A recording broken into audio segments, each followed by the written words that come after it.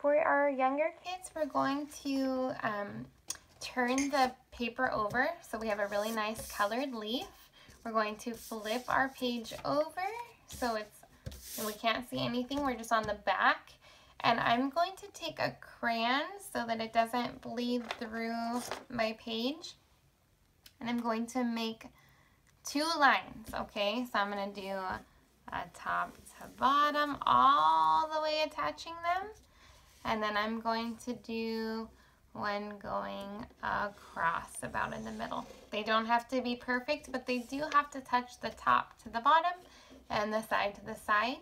And then we're going to take our scissors, making sure we're holding them with our thumb in the top, 2 fingers in the bottom, and we're going to cut out on these lines. So and cut these all the way across. And for our older students who are already doing some pretty good cutting, we're going to turn it over and we're going to cut on the dashed lines, lots of zigzags going across, and we're going to cut it all out and then put it back together. Okay, so for the purpose of this, I'm going to go ahead and cut on the zigzag lines.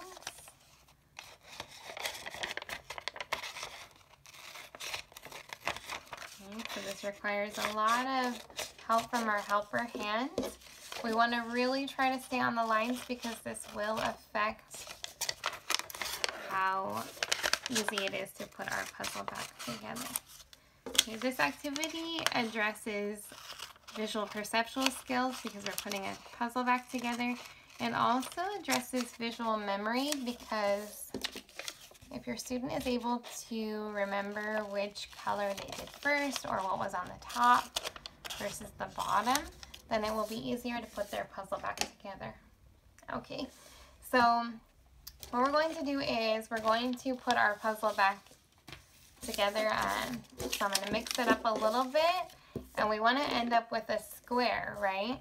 So we started with a square. I remember I had a purple on my top, and then let's see.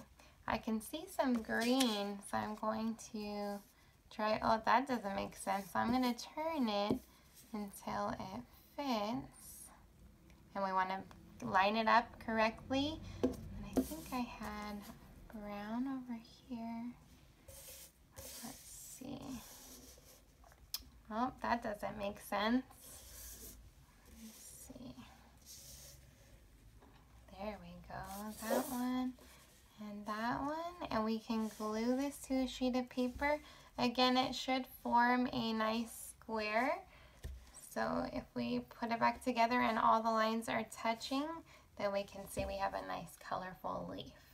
Okay, if you cut it into fourths, it should be a little bit easier, but we want to ask our child, what color did we put on the top? And try to remember which one did you use first, and that'll help to get the top started, okay? And that's our activity for the week.